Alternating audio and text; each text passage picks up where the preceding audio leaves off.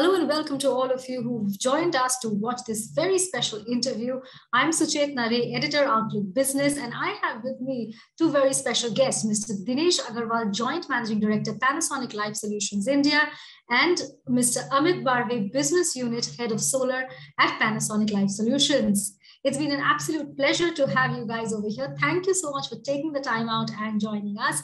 Before we dive into the many questions that I have for both of you, let me do a very short introduction of Panasonic Life Solutions India. It's a company, of course, which requires no introduction, but I will still go ahead. Established in 1963, Panasonic Life Solutions India, which was formerly known as Anchor Electricals, it is a wholly owned subsidiary of Panasonic Corporation. With a constantly expanding product range and growing market share, it is one of the leading manufacturers of electrical construction materials with presence across India. Its sales and operating profits are steadily growing, as we can see in its results quarter on quarter, and it concluded the last financial year with net sales of nearly 40 billion rupees. Being a prominent player in the Indian electrical segment, the company has about 35 domestic offices and over 9,500 employees. So without wasting any more time, let me dive straight into the questions. Welcome, Mr. Aggarwal. Welcome, Mr. Barve, once again. And my first question to you. The demand to build a decarbonized society is growing even stronger, especially with the recently concluded Glasgow summit. The Japanese government has already declared its intent to achieve a carbon neutral society by reducing net carbon emissions to zero by 2050. How is Panasonic Life Solutions in India ensuring energy efficiency and supporting the move towards carbon neutrality? Japan is committed to zero carbon emissions by 2050. We've set ourselves an objective by 2030. We will have no emissions from any of our factories. Of course, we are not a large power guzzler, but whatever we will nullify that. Over the years, we have substituted our city power supply with solar rooftop. So all our factories today have solar rooftop power generation, which caters to a part of the requirement in the factory. The biggest initiatives that we have taken is in our manufacturing, where we had a large bank of about 250 injection molding machines. We have changed those machines from the old hydraulic machines to electrical machines, which are more power efficient. We have invested in larger molds so that our output per mold shot can go up, because we do large numbers of plastic components every day. So some of these initiatives, similarly on the metalworking, some of these initiatives has helped us in reducing our power substantially. And then, of course, each product that we design today, whether it's a simple switch or to the automation products that we have, they are all designed to save power. Even in switch, when you switch on and off, there is a power consumption which is happening. So we design in such a way that there's a minimum power loss at that point in time. And then we use our water, we conserve our water. We use we recharge the groundwater. We use the STP water, treat it and use it for our own use and for gardening. Our green spaces, especially in the new factory, we have given substantial amount of green spaces. So initiatives like these, obviously are ingrained. As I said, that apart from solar, we have all other products which help in saving power and hence contributing towards the sustainability goals, the clean energy goals of India.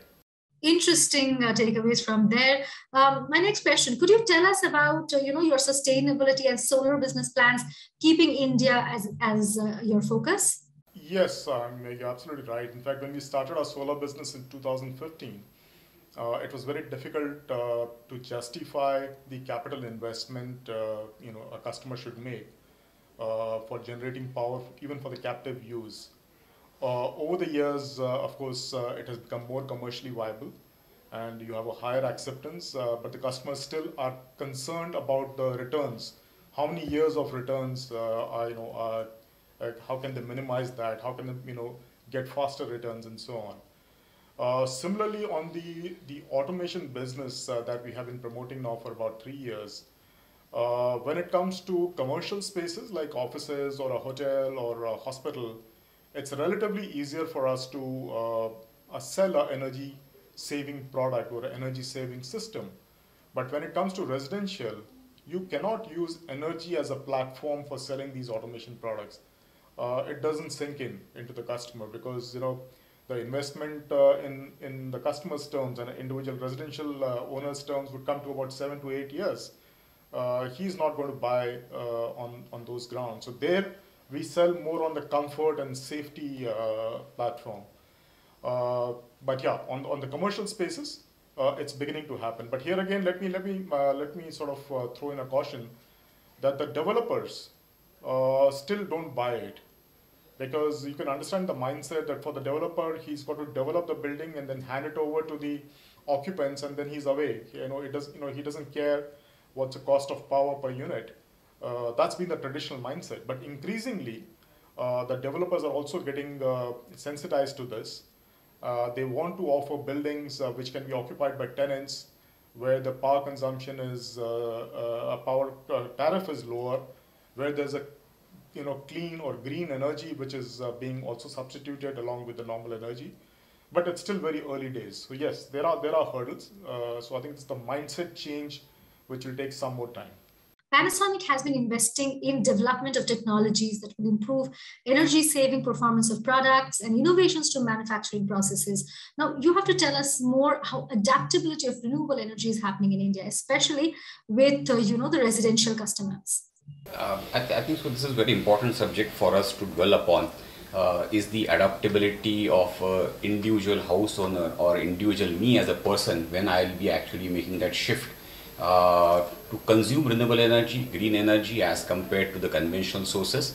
And this adoption is getting facilitated by two things which are happening right now. It's not only happening in India, it's happening worldwide. That's what we could see.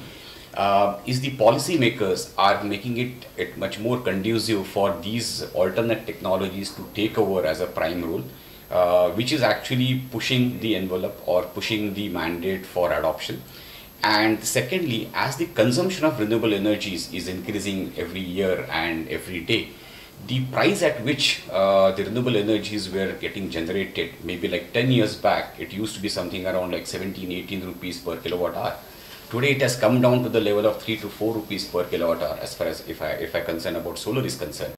Yeah, so this cost differential which is happening in terms of energy generation is one of the major factor why the adoption rate is actually going up. And come to think of it, actually the diesel generating set or the power backups are need of the time, no doubt about it, but those are getting restricted for the use only as an emergency services, while your normal consumption is actually getting shifted towards the renewable energy. Today there has been quite a good amount of movement in corporates, where actually corporates are going ahead and buying a green power rather than buying a normal power, maybe even at an additional cost, because they seem that they are committing themselves towards the cleaner future, and they don't mind paying a bit amount of extra buck, but look at actually sourcing a green power. At individual level, still the movement is just started. I think so it will take some time, because in India especially, we have a cross-subsidized tariff where the individual homeowner actually pays a less amount of tariff as compared to the bulk buyers like industry and commercial thing. But as the support from the government for this cross subsidization will keep going off, I think so the adaptability from the individual house owner will also go up. Secondly, as we are growing as a nation, with the increase in the GDP, there is a clear-cut direct impact onto the consumption pattern. And even if you see, especially people staying in the cities, our consumption per capita or per month is far more higher as compared to the class B town or C towns. Yeah. And as the development index keeps going up, this consumption will keep going up. And now there are actually time of the day tariff as well as consumption based tariffs which are coming up. So if your consumption, it goes into a certain bracket, your tariff also increases in a multiple fold. And I think so there the price feasibility starts coming up for the individual house owners to adopt for it. Maybe difficult for places like Mumbai, where there is a skyscrapers, actually very less amount of space availability for adoption of the solar. But going down to the smaller towns, B class cities, C class cities, I think so this adoption rate will keep going up, because they have a space, they have a need, and there is a financial feasibility. I think so all three put together working in a tandem, the rate of adoption even for the individual customer like me or you, or a commercial building like this probably will be pretty much faster. Yeah, I think I'll just add to what Amit said, and I think people who are living in Mumbai don't understand perhaps the reality across the country. But today the fact remains that even in cities like Mumbai, Bangalore or Gurgaon, for example, there's a power shortage. Bangalore doesn't have a continuous supply of power in most areas. And this problem is going to continue because the per capita consumption, as Amit said, is going to keep, getting higher as we buy more appliances in our homes, as we buy electrical vehicles, for example, the consumptions are going to go higher. So, the commercial reason coupled with the fact that there is no continuous power available will be one of the biggest drivers even in the residential segment, if your rooftop can support it. So, yeah. I'll let you guys go. I have one last question, and that is, what do you think about the growth of solar energy in the country? How can we encourage adoption of solar? How is Panasonic helping achieve this? If you see the policies which have been framed right now, is really very supportive, I should say. Yeah. So if you see, especially related to the renewable energies, there have been voluntary targets taken by the countries, including India, and I think so these targets are purely voluntary, and they are clearly defining how many gigawatts of renewable energy they would like to install. And based on those commitments which are happening as a part of the action plan for arresting the climate change, the policies are getting built up for the rapid installation of renewable energies to see that we reduce the impact. And these commitments are not only coming from the different countries, the Western countries or the developed countries, but even these commitments are coming from countries like us who are still in the developing bracket. And that's a welcome change that we could see, that we are not trying to follow the path which has been followed by the developed countries, is to actually utilize the conventional sources to build up the country and the economics, and then try to shift it to the greener energy. While what we are trying to do is actually build up the developed or get converted into a developed country while using the renewable energy sources, rather than actually getting with the added problems of the pollution while you are as a developing country. So policies wise, absolutely wonderful policies right now. The atmosphere is very conducive, the adaptability is very high, the rate at which the industry is also responding, or the different state governments are also responding, is really going up. And that is what we can see in last 10 years. We were small market in solar, which was like less than few hundred megawatts. Is today almost has reached to the level of 45,000 megawatt, which is quite a considerable achievement in last 6 to 7 years, majorly where it has contributed in terms of installation base. Yeah, and I think the writing is very clear on the wall. Indian government is not making any, it's not trying to hide it. I think very clearly, it's all about Atmanirbhar, right? So India wants to be self-sufficient in the space of solar, at least. So you know that the government has announced huge target, 450 gigawatts by 2030. And I think the way that we are going, we will perhaps get there. Now, to achieve this installed capacity, India wants to produce its own modules and integrate it backward. So today, the policies may affect people who are import dependent, right? But people who have started utilizing local modules and other components, I don't think, as Amit said, I think the policies are very, very supportive to the solar installation and also manufacturer.